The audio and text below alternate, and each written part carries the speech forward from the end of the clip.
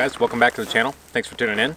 Today we're just going to do a quick walk around on the bike, show you what's been done, all the different mods, and just kind of give you guys a little tour. So stick around. Alright, so starting front to rear, we've got clear water lights. We've got the switch all wired in for the brights and for the horn, so when you hit those, the fogs go full brightness. Otherwise, there's a dimmer switch that's already on that's installed with the harness that allows you to run the lights consistently at a dimmer setting so that you're not blinding people all the time. I got the Outback Motortech crash bars, upper crash bars, and then the Outback Motortech skid plate. This is all aluminum skid plate. Love Outback Motortech. They really took care of me when I damaged their skid plate last time. I was able to break one of those mounts on a hard hit, and they replaced the skid plate for free with a reinforced model. Fantastic customer service. So Outback Motortech, good on you. We'll totally be using them again. Graphics kit is made by Upshift. It's a really great graphics kit. Everything was cut really nicely, really thick. I don't know what mil the thickness is, but it holds up really well to scratches and tree branches and all that stuff that gets, you know, run across it. We got the, let's see, Alt Rider. It's a double step, you know, rear brake pedal here. So when you're seated and when you're standing, it makes it a lot easier. So that way you can hit it in either place. I've got the stock header, but I've decatted it. There's a video of that on my YouTube channel, so you can check that out. I cut it open. I have a TIG welder and everything, so I cut it open, gutted the cat, and then you know, welded everything back together. It worked awesome, and it cost me nothing. So if you have that ability, I totally recommend going that way. It sounds awesome. Really love the way that it brought the lower, you know, pop out at a lower RPM.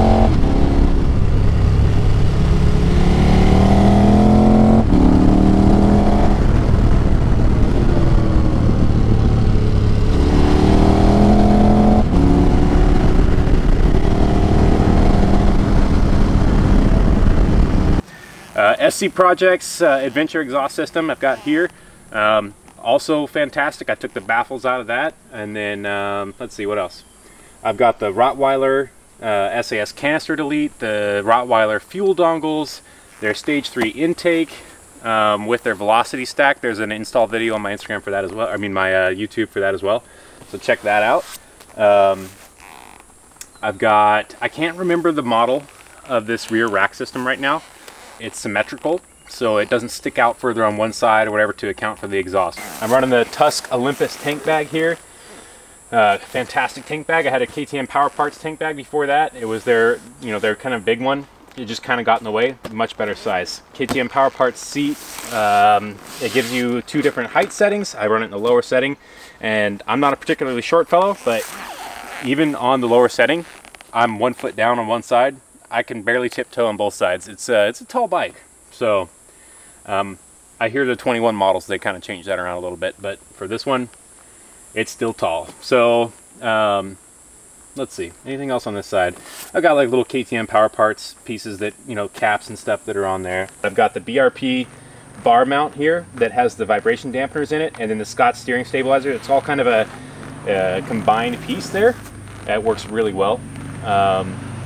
Fantastic. Like, I'm running the Motaz Traction Leader Rallies tires in here, and those do put out some vibration down the freeway, and this system gets rid of all of that vibration in the bars. You do feel it in the foot pegs and in the frame a little bit or whatever, but you really don't feel it when it comes to the actual bars, so that's really nice. Alright, so I'm running the Circa Pro Bend bark busters up here.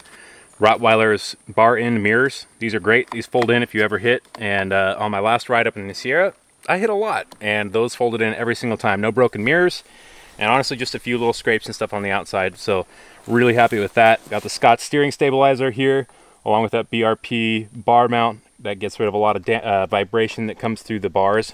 So really, like, I have a pretty smooth ride coming through these bars, with considering the fact that I'm running those Motaz Traction Leader tires. Those things are really knobby, almost like a dirt bike tire, so you definitely would be getting some vibration, but this pretty much gets rid of that, so really happy with that system. I would absolutely recommend that if you have any kind of like trouble, your hands start to numb, you know, anything like that from vibration that's coming through your bars. Absolutely recommend that. I'm running the, change that a little bit for you so you can see here, ASV levers. These are all adjustable, so you can change your pull distance on there, so clutch and brake lever. those work really well. Really happy with those. What else? I do have the billet kickstand plate on the bottom to try to make sure it doesn't sink down as much. With these heavy bikes like that, that is definitely a problem, and that helps a lot to have that lever there, or that cover. Yeah, I think that's about it.